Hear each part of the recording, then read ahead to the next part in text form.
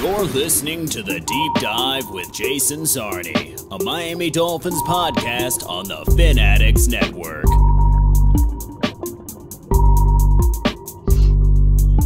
Hello, everybody. Jason Sarney here with the Fanatics Network, finmaniacs.com, for another edition of The Deep Dive. But this is going to be the first inaugural extra deep dive. You already see my guest, former Miami Dolphin linebacker, Houston Texan linebacker, Morlon Greenwood. How you doing, Morlon? Good evening. Oh, man, I'm doing great. And once again, Jay, thanks for having me, brother. Anytime. Of course, man, you do a terrific job just having a good time talking football, whether it be old school Dolphin talk, which you did so much of on the Fish Tank a couple of months back. You got to mention our boys, Seth Levitt, Jay McDuffie, and Creech, of course, Sean Todd. So a lot of fun old school stories from your time on the Dolphins. And what we're going to do now, being you're a linebacker, you have that in your football DNA, and you had a lot of, in high school and college, you learned a lot about this game. You were a student of the game because you really needed to learn as much as possible, because people have heard from you before on both my show and some other of your appearances around Fin world that, you were a soccer player, you came on over, you learned the game, you were a wrestler, and then there was a great story where they kind of hid you as a kicker on the roster. So you, as a person who has been that student, you're going to help us out with a little X's and O's film study. Am I right? You're absolutely right. And, one of the ways that I was able to get ahead of the game, I remember when I was in Syracuse, and I was a redshirt freshman, and I was called a developmental, right? They call it developmental because I really only played 2 years of football in high school. And after my first year, my junior year, that's when I got a scholarship. So they wanted to make sure that I was fully developed and I understand the play. So I used to pay attention and practice. And after practice, I used to just be watching back. And never in the history of the Syracuse Orangemen at the time, have they had a developmental just like me, just standing back there, not doing scout team. I didn't do scout. My whole entire job was to just pay attention, and I did that. And a lot of the guys were like, "What's Morlon doing back here? He's just standing around." But I was paying attention, and Coach P used to come over to me and be like, "Morlon, make sure you're paying. Morlon, make sure you're paying attention. Make sure you're paying attention." And I was like, "Coach, I'm paying attention, Coach." And I used to go up after practice. I used to go up into the room, and I used to watch the practice tape over and over. And when we played the games, I traveled and everything. And you know what? Most of the guys on the team, Coach P knew, but most of the guys on the team, they didn't know how much I knew. But during the spring game, the following year, I was the starter. In the spring game, I had an interception. I made a lot of tackles and everything, and I stepped right in there like I was playing, like I was seasoned because of the preparation, and that's how I know how important preparation is. So I didn't want to go over on that, but I just wanted to let people know how much time I spent in preparation in the game and how important that is.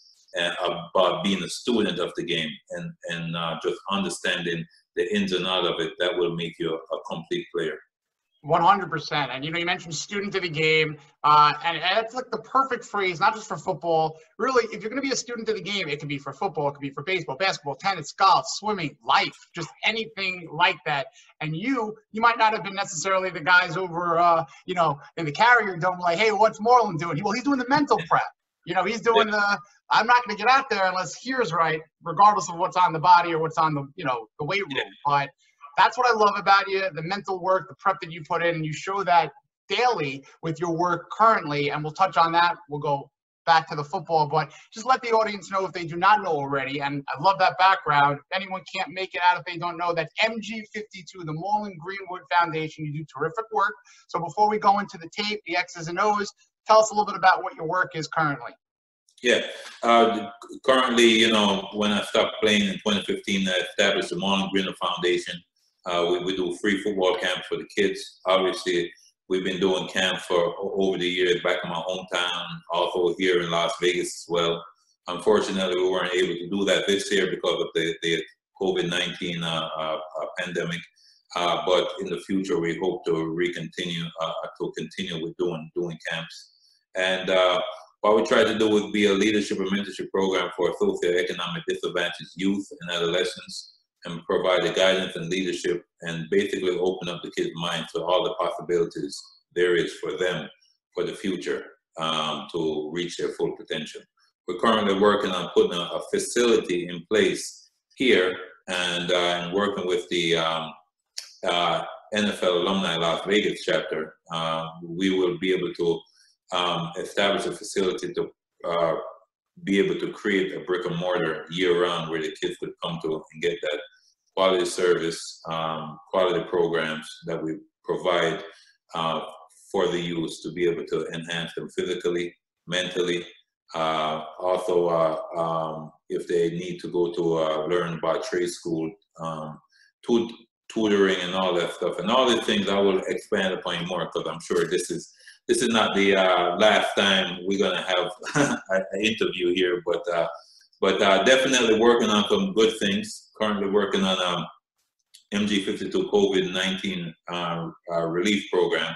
But now that they've made the decision to have the kids at home, we're going to want to provide food for those families that are in need. Because most of the time, if you know, most of the families at home, they really count on the kids going to school because the school provides food for them. So that's another issue that we're trying to help out anywhere we can in the community. So it's fantastic work. It's some of the best work that you can do. It's selfless work. It's hard work, and it's for children. And as a dad, your dad, it's just, bravo to you. Let's talk about some football, because we can talk about this all day, but we'll do it another time, of course. Yeah, so absolutely. What I did, for all the folks that don't know, I sent Morlon over the week. Morlon's a preparation guy, got his grades, great grades in school, both Freeport High School and Syracuse. So I sent him a couple of footage bits of two current Miami Dolphin linebackers. Sent him the footage of Andrew Van Ginkel, obviously linebacker, rookie year. He had a foot injury, came on the last couple of games, had 6 games, and really put together some great tape. Morlon's going to talk about him specifically. I think kind of caught Morlon's eye as a former linebacker who played a number of different spots. Van Ginkel could, so we'll talk about Morlon on that. We also looked at a well-traveled linebacker, so to speak, Vince Biegel. A couple of teams didn't work out for him, came on over in the trade from the Kiko Alonso deal from the Saints, and Biegel played like 6 different roles all over the field. So we'll talk about him too. What we'll do, Morlon, if you don't mind, just hanging back for a sec. Before we go back into the video, want to go to a couple of quick little housekeeping linebacker questions, so to speak. You've had an experience to play, maybe a specific set in your day. You hear 4-3, 3-4, base defense, all these different calls, terminologies. If you had 2 or 3 minutes, because if you're using these terms when you're describing Van Ginkel or Biegel just organically, just use this opportunity, if you don't mind, to just let the audience know what they do not know already. What might the general differences or nuances of a 3-4, a 4-3, and just some of those fun linebacker calls that we hear on TV. Mike, well, who's the Mike? Stuff like that. And by the way, before you do, that Coach P, great imitation, that was Coach Paul Pasqualoni, another Orange, Syracuse, Miami Dolphin connection. But if you have any other coach imitations, I'm not going to stop you. You talking about Ed Ogeron? Ed Ogeron? Ed Ogeron. Ed Ogeron. Well, he used to call me, Ed Ogeron used to call me 52. Everywhere you see me, he'd be like, 52? What you doing over there, 52? Working hard? And he used to always do that. I used to really enjoy it. But I'm going to explain this because we're doing an explanation, so I'm going to do it, trying to make it clear so they don't get lost within the the voiceover. The definite. So I've played in a 4-3 most of my career in the NFL. 1 year I played in a 3-4 with my first year in Houston. So I was able to get a chance to understand what the difference was. The 3-4, that means that there are 3 down linemen and 4 linebackers. Now the 2 linebackers you see two guys you see on the ends of each, when you're watching the game and you hear the talking, especially with the Pittsburgh Steelers and different other teams that play in the 3-4. Those guys aren't defensive end. Those guys on the widest width, those are linebackers. And those guys inside them is defensive end, and the guy in the middle is a nose tackle. And then you have the Mike linebacker and the Will linebacker, the two linebacker that's off about 4 yards off the ball. They normally call them the Mike and the Will. Some of them call them the Mike and the J. It depends on what type of team you're on. Sometimes the terminology change, but the Mike normally line up to the strong side, which is where the tight end is.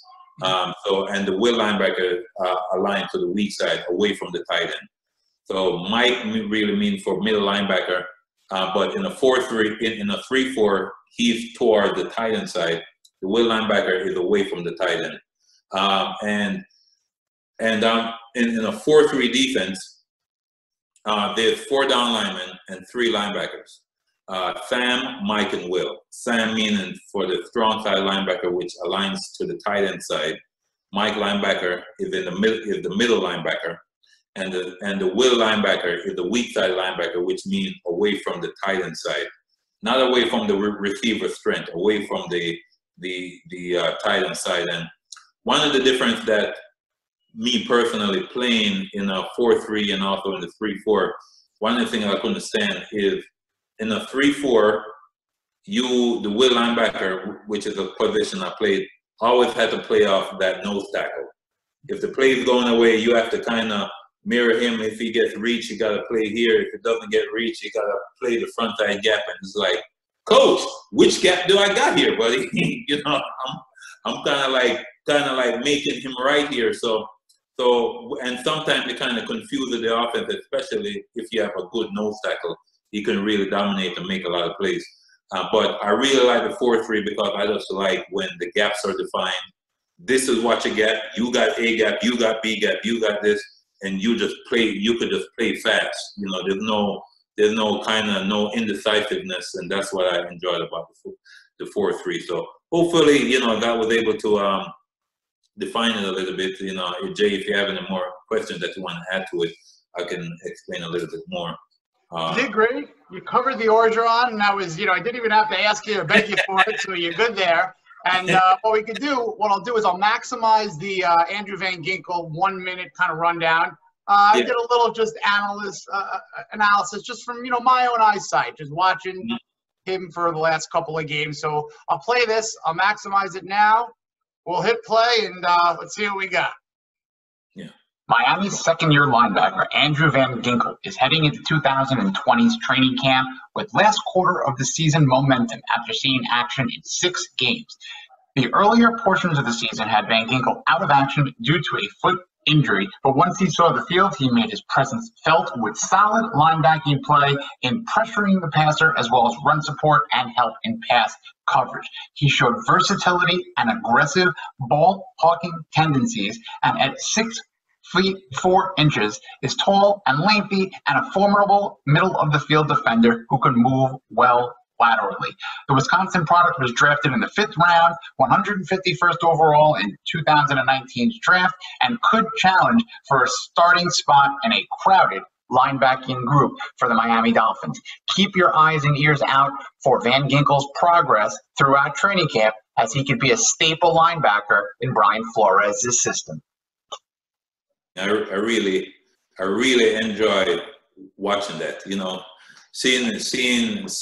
Seeing him out there running around and just his quickness and speed, his effort, his hustle to the ball, and you can see that he wants it, and he's getting after it. And another thing that you mentioned that he had a foot injury. He had a foot injury that kept him out. Well, my rookie year, I was projected to be the starter, coming in, picking up the defense really fast, and as soon as we started training camp, I was out with a midfoot sprain, and I was on crutches for a month.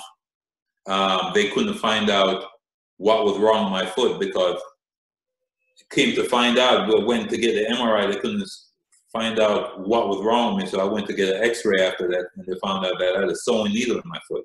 Whoa, you did? My wife had that happen to her. What happened? You even know? I didn't know because growing up in Jamaica, I walked barefoot on the ground. All these years, I have a sewing needle in my foot. And I still have it in my foot.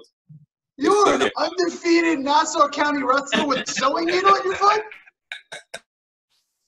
I'll tell you. So when I heard that he had a foot injury, that just reminded me of my rookie year and the things that I had to go through. And I remember it was a tough situation because I worked so hard to get there, and I was just about to get promoted, and then I got hurt. But then I just kept the faith. I just kept on praying. I kept on working hard and kept on doing the treatment. And I remember we were about to play New England. It was the fourth game of the season. The year after they won the Super Bowl. Okay. And I remember Coach Jim Bates called me up to his into the upstairs, and at the time I was like, well, why are they calling me up here? You know, but I missed the entire preseason, and you know I started practicing again, but you know I was moving around and just starting to get back on track. And I remember Coach Jim Bates, he said, Morlon, we're going to start you this week. I really wasn't expecting him to say that, but I had to keep a calm faith and be like, okay, Coach. Yeah. And he was like, you know, you were doing so well that we would not be doing you a good deed by not playing you. Right. And if they we don't want to waste you. We want to make sure we put you out there and see what you got then. And I was very happy, but at the same time, I got very nervous. I was like, man, I haven't tackled a guy in the NFL since, and now I got to go out there and perform now. So I remember that week of practice and preparation was so intense, and I was so focused. And then we went out there, we beat New England. I had 8 tackles. But this is what Coach Bates did. He told me that he was going to blitz me on the first play. Oh. Right off the bat, like a home run hitter saying swing for the fences. Basically, don't think about anything. Just run through the A-gap as fast as possibly. And that's what I did. And I blitzed and I made a tackle on the first play, and I was ready to go. Let's go. That's coaching. That's good coaching right there. That's really good coaching. And you know, the second time I saw that happen was when D'Amico Ryan's first year. Okay. On the very first play, the coach called a blitz, and he ran there and he made a tackle. And I was like, you know what, this is the same thing.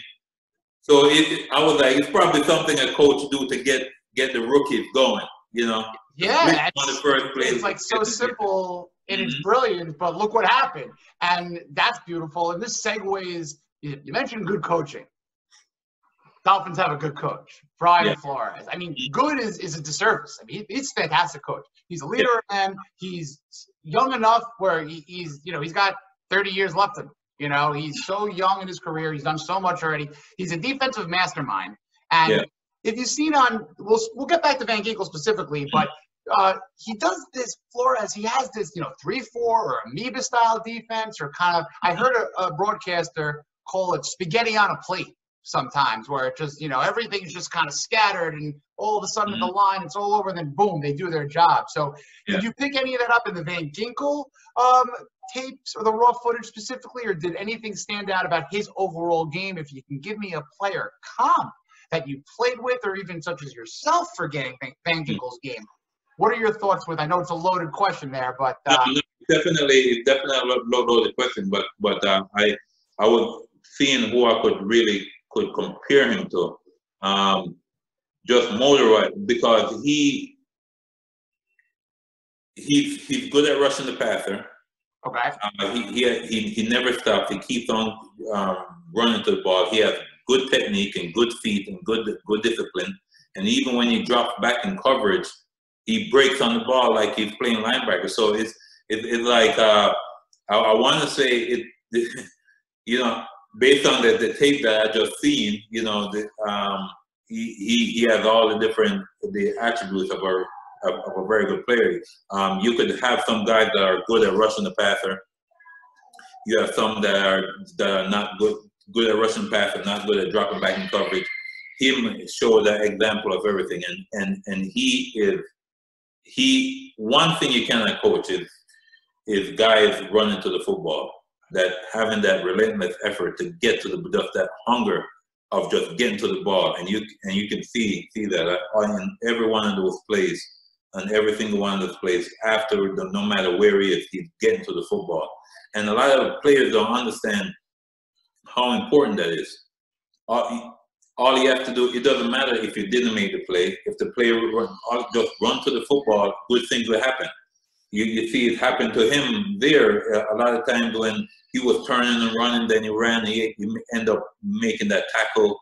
Right, yep, Cincinnati, yep. Yeah, and so those are the things that good coaches implement, but players that embrace it are the one that excel. One that, you know what, coach is right, I'm gonna hustle to the ball.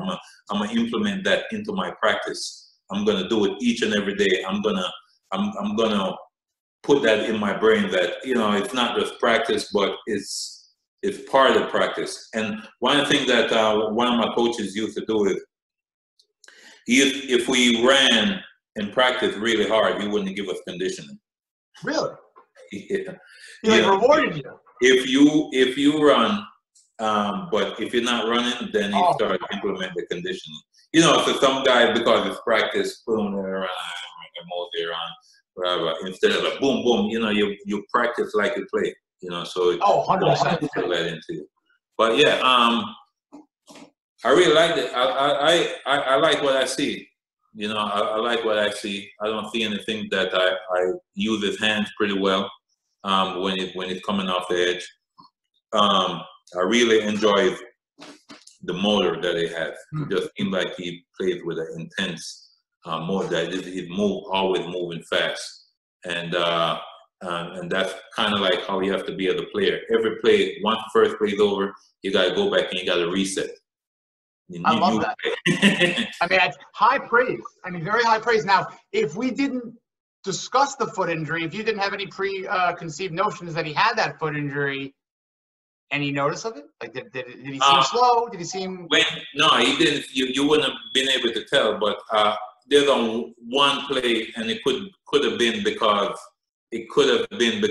he might have stepped a little way to come back inside. But there was one play when he was coming back in the tackle, I thought that he kind of wasn't. But you would have to have a foot injury to be able to notice that. But that's what I'm saying. You got that. Not necessarily stepping on telling you, but go back to the tape. I can show you the one. And if you ever meet him and ask him, and if he said that, you know, he was right. He said, no, really, I probably just tweaked it a little bit. Right. But I can see like for example, my rookie year when I played in that, my left ankle was spatted, and I remember I was coming off, and Jason Taylor, I was going to get the fumble recovery, and Jason picked it up, and Jason ran it, and I was running with Jason Taylor. And now when I see it, and I see like when I jumped, it was such an awkward jump. Other people don't see it, but to me, I was like, that's a weird looking kind of jump, you know, yeah, because I was trying not to come down on my foot, and it was kind of just weird. You wish you could do that jump again, you knew, but that seems like a good story anyway. But that's the thing, that when you talk about people seeing it on tape, they don't know what's going on with you and everything like that. So, really good player, and I think he's going to do well. I think he's going to do, all he got to do is continue doing the thing that he's doing. Obviously, he was hungry because he was hurt, so he had something to prove. So right.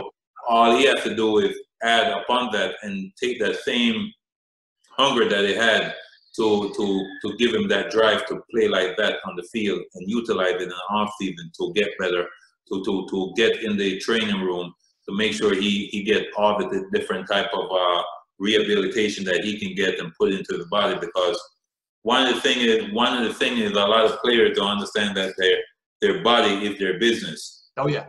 And so in the off season, it's time for him to get all of those things, whether it's massage and spend the money on your body, healing your body, making sure your muscle recover, all these different nicks and knacks that you have. That's something I didn't take advantage of. I wish I would have. Do more massages, and I always felt like I was pampering myself, but it really, I should have went to go get a massage. A couple more massages. Get them to massage the tissues and stuff like that. Yeah.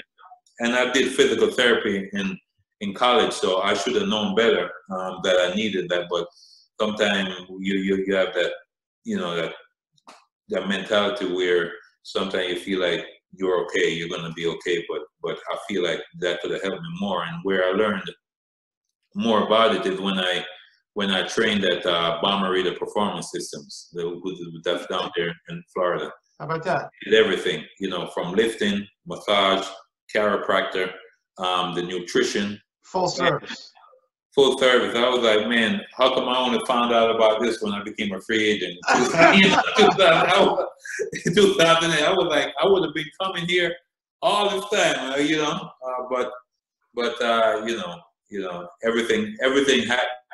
everything happened according to the time. But yeah. Hear you there. Yep. So yeah, I'm excited about him. He was a 5th round linebacker. Not necessarily a comparison physically like Zach Thomas, who was a 5th round linebacker, completely different in size. And I think the only comparison I could see is that motor. But I don't even think it's close to Zach's motor. No one had a motor as close to Zach. But yeah, that's my 5th round linebacker. When I think 5th round linebacker, that's who I think of. But I would think that's a really good comparison, because as soon as you said 5th round, I was about to say Zach Thomas got drafted. That it goes with you. It's like 5th round Zach Thomas. Yeah, he was drafted in the 5th round. Zach was in the middle linebacker position, so he would. But as far as the motor, it's the same. It's definitely the same. Zach was flying all over the field. He was like, I would have to elevate my game, and that's what made me better. Was because if I wasn't going to blow up the plays and stuff, Zach was running into me every time. Come on, he was like pushing me along. And I remember it wasn't until my 3rd and 4th year with the Dolphins when I really was getting off the spot, like Coach Jabase used to always say, and I was reading really fast. And so having those players around me really elevated me. Having Junior Isaiah around me, Jason Taylor, having playing with those guys, Timbo, Darryl Gardner, Adewale Agunde, Patrick Sertain, Sam Madison, having all those players, Brock Marion. You just named that's my defense. Like you just named my defense. Yeah, if anyone's messing with my team, it's like that's my defense. That was the years, man.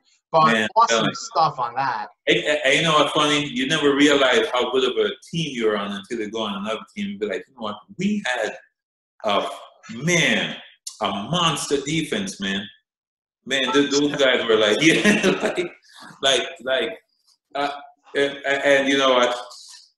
It was amazing. I was just happy to have experienced that, because that made me a better player and helped me to get to the position where I got to when I went to Houston and I was over there playing and stuff, and that elevated my game as well. So awesome. Yeah, Miami, man, Miami. We're very thankful. Yeah, you gotta always be thankful of the team that got you in, that brought you in. So that's why I always have all the respect and always all the love for Miami. And plus, it's close to Jamaica. It's like an hour away from Jamaica. It's just a quick boat ride. Yeah, it's a quick, on a boat. Dolphins have the boat. And I got family that lives down there. I didn't really want to leave Miami, but it's a business. Of course. But yeah. You ended up in Vegas, so it's not the worst moving situation. But so here we go with some quick little highlights here for Vince Biegel. Miami Dolphins 4th-year linebacker Vince Biegel out of Wisconsin is entering his 2nd season with the Dolphins after being acquired last year from New Orleans as part of the Kiko Alonso trade. An immediate impact player for the Dolphins, as well as an instant fan favorite, Biegel made his presence felt immediately, got in on sacks, and roamed numerous areas of the field while making himself a key player in the Miami Dolphins defense. He finished the season with 59 total tackles, 2.5 sacks, 7 tackles for loss, an interception, and 13 quarterback hits. Biegel has that component that is key for Coach Brian Flores and his defense, that being flexibility. Biegel can play outside and showed he could be very productive on the inside as well, as Flores uses a number of specialty formations and schemes in what was a spaghetti on a plate or amoeba-style defense. Keep an eye on Vince Biegel to continue his production in 2020. What do you think of Biegel, Morlon? You want to know the first thing I thought about when I saw him playing? Let's hear it. He reminded me of John Lynch. Wow. As far as safety John Lynch? Safety John Lynch is the way. Well, first of all, the number 47, right? Okay. You also have the 47, but at the same time,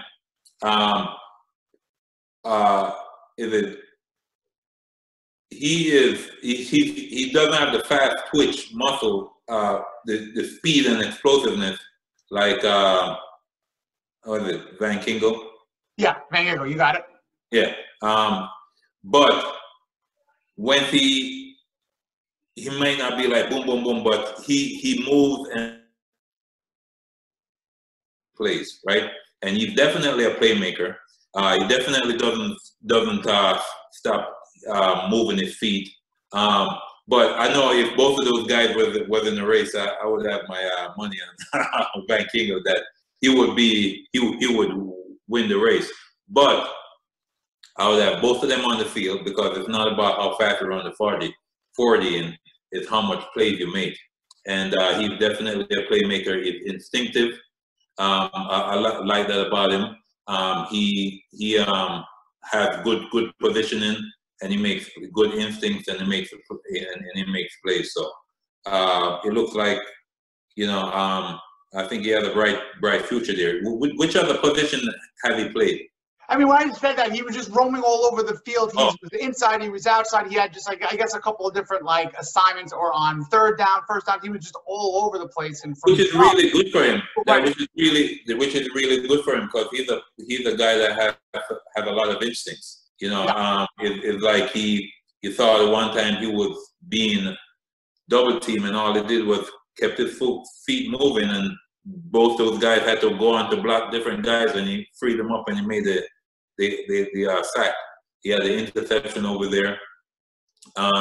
He's another guy that keeps on running to the football because you can see his ability. Also, he has, I go back to the instincts. A lot of times, a lot of players don't have any idea of when the running back is past them.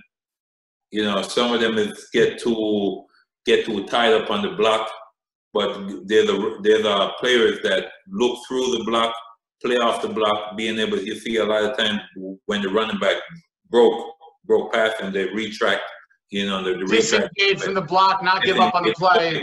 Yeah, and just go to make the play. And that's something where some guys will get caught up on the block all day and not being a factor. So both of those guys have good motives. Just based on what I say, I would think that in a race, I would like to see those two guys race and see who would win. Yeah, a lot of Dolphin fans are looking at receivers or a running back race. It's like you got Jakeem Grant who runs a 4.3 240, and his running back Matt Breida. But we're gonna go with a sub card. That's not the main event. We're gonna go with Van Ginkel versus Vince Biegel in a 40-yard sprint. I would pay to see that. That would be great. I would love to see that. As a matter of fact, I'm going to look up to see what their 40 time. We got to try to see if we can make that happen. Yeah. I mean, we got to see if we can literally make winner take all, a fun little charitable Van Ginkel. Yeah. About 4 people watching from the sidelines. I mean, that's not must-see TV, Morlon, but I'll watch it. Nah, he definitely. But I'm telling you, both of those guys are quality players, and I know that they have a bright future ahead of them, and they just gotta continue to play and continue to play well. And for the sake of the Dolphins, you know, I think the defense continue to play the way they play. The quarterback that was drafted from Alabama, Tua. I think I always thought that he was a really good player at Alabama. I remember when I first saw him in the national championship game when he came in, and I thought, you know what, it's not gonna end well. And he went in there. I was like, woo! Like the whole world was put on notice. Man, this guy is good. So I'm really glad he's there. I pray that he stays healthy. I pray that that he'll come back to 100%, and that he has a long career in Miami and really bring back Miami to where it needs to be, and to where hopefully they can break the 72 Dolphins record of having be the only team to be undefeated twice. From your mouth to the Lord's ears, Morlon. Absolutely. Well, we need that 2003, 2002 defense, you know. Yeah. To mix with, you know, Tua and this offense, obviously. That would just Tua and the offense, and Ricky Williams as running back when he's on offense. You're killing me. Stop it. You're killing me. We need Ricky Williams that year before when he ran through everybody before he disappeared. We need him. I know you do a pretty good Dave Wanstead too. I mean, we're having too much fun. I gotta ask you to do it. Not, you know, we need Ricky. Hey, Ricky, react. All right, well, Ricky's gone.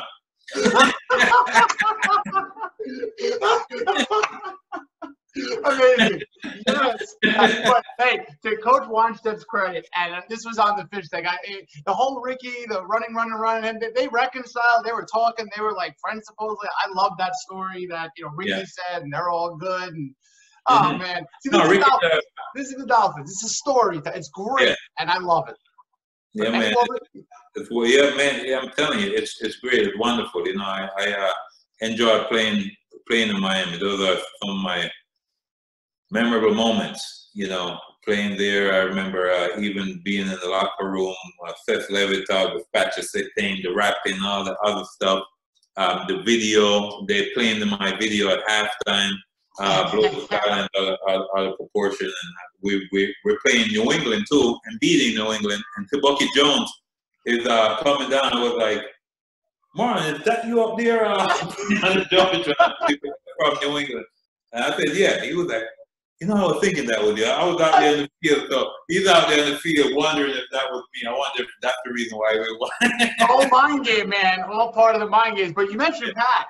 You know, hey, anytime you want to have that rap battle 2.0, I'm not going to not say this is the platform that we can make that happen. But yeah, you know, anytime. You know, well, I know you'll go anytime. It's Mr. 23 that we'll have to see if he wants to take that invite. But you know, he's coaching. I know, busy guy. He's coaching and winning a lot of games and doing a great job over there. I already won a few state championships down there. Or one, he's rocking and rolling. Right? We're going to see another Pat Surtain coming up. He has two. Oh yeah, that's right. He's at Alabama, right? Yeah, and I hope that he's going right to the same place as Dad played, and I'm not talking about Kansas City. So let's see if he could be another member of the Miami Dolphin backfield one of these days. But yeah, Pat, that would be awesome. That would be awesome, and he'll be right at home. He'll be right at home with family and everything. That would be a great pick for him and a place for him to end up. You know, and that's another thing. When a player gets drafted, I always think back, what would be the best thing for a player? Now, the parents that have been with them for a long time have helped them to get to the position they are. When they get drafted, I really think if they're drafted in a good position and they could really afford it, they should move their parents down to them, close to them, especially in the first couple of years, so the parents could help them with the decision-making process of kind of weeding out all the the people that's trying to, the hangers on, the people that trying to come in there, and the takers who want to try to come there and kind of ruin their career before it even gets started. Well said, well put. Yeah, but the parents, they've been on the earth for a long time, and they want to see what's best for their child, and they can notice those things because he's gonna once you first get drafted, you're gonna be so focused on making the team and who you're tackling and making sure that you don't make a mistake, that all these other opportunities that come up, sometimes you won't have enough adequate time to make a quality decision because you don't have the time to do the proper research, and because you're too busy working out, lifting weights, trying to be the best you can be on the football field. So when you mentioned that, that just came into my mind that it would be great for him to go down to Miami. Of course. Have the family support, have that guidance and that direction there. And that's one of the big things we are with the foundation, is to be able to give kids the proper guidance and direction and put them on the right path, put them on the right path in life. It's extremely important. And everything you do with the foundation, and you'll have, obviously, I want you to say a couple more things about what you're doing, what's up, and just obviously just tons of appreciation to you, Morlon, for coming on again. Obviously I'm going to take you up on the additional interview or just hangout session. Let's call it a chat to talk. You've been such an enjoyable person to just call a friend, and I appreciate that. So what else can you tell the folks out there? Is anything you're really up to, whether it be the Las Vegas chapter or MG52?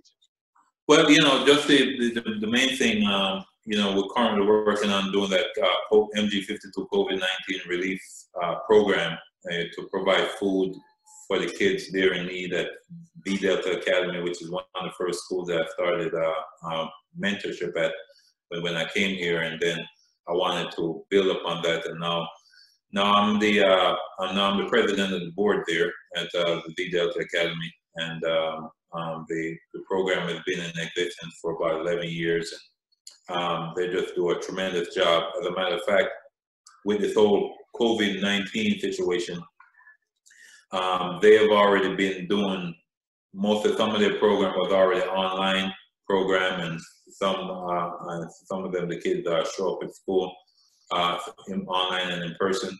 But because they had so much experience with it, when it came to COVID, they had such an easy transition to the online program. So they weren't, when everybody else was scrambling, trying to figure out what they're going to do with school and stuff, they had it all already figured out. So their kids didn't even miss one beat. So really good school. And there's a lot of other good schools out here in Vegas that we're just trying to enhance the community, the education portion of it, and to try to do our part here within the community. Yeah. Doing great. It's mg52.org. And, everyone, if you have a couple of dollars, if you could do just, give a little bit, where it's going to. It's going to the kids. It's going to COVID relief. It's going to the education. That's the future, So, yeah. Go ahead.